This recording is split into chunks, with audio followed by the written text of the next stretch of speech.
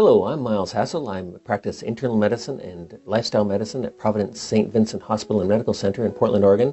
Wanted to talk a little bit about inflammation and, in the same context, immunity, because these are two very, very difficult concepts to separate.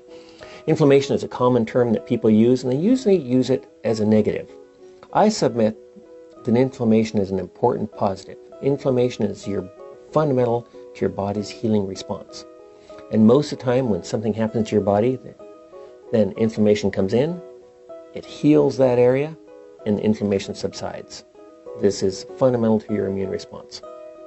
However, if your immune response can't overcome whatever it is that's bothering your body, then that's when you get this chronic inflammation that is debilitating and associated with most diseases. Heart disease, diabetes, cancers are all associated with increased inflammatory load.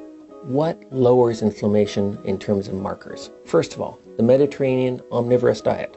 The next thing to think about are whole grains. True whole grains are associated with less inflammation, whereas highly refined grains like white flour and of course sugars are associated with more inflammation. So whole grains are good, refined grains bad. That's a very, very simple rule of thumb anyway. Nuts lower inflammation. Olive oil, extra virgin olive oil lowers inflammation. Caffeine, so coffee and tea, lower inflammation.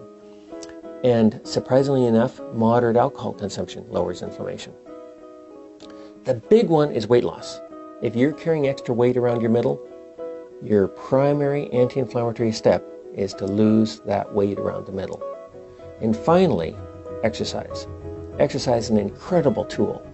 As pro-immunity and anti-inflammatory, then exercise and building muscle mass are critical. Now, there is such a thing as too much exercise. If you, for example, are running more than about 15 or 20 or 25 miles a week, there's different people have different opinions on this and different data, then there is a point somewhere in that region where exercise is probably pro-inflammatory. But very few of us have to worry about that. If you're getting a 30 or 60-minute brisk walk a day, maybe some upper body exercise in some form, and those are important anti-inflammatory tools as well. So remember, for reducing your inflammation, improving your immune response, no matter what your disease process is, we want to see a whole food Mediterranean style diet, some dairy, whole grains, some caffeine in the form of tea and coffee, not in terms of highly sweetened caffeine enhanced beverages, olive oil, nuts, exercise, and especially keeping your weight down. The things to avoid include highly refined grains like white flour and white rice, and refined sugars of all types, no matter what the label. If your sugar is some special organic cane sugar harvested by trolls under the midnight moon, it's still bad for you. So I hope you'll avoid highly restrictive diets that do not have evidence for reducing inflammation, and stick to the basics that even our grandmother could tell us. Thank you.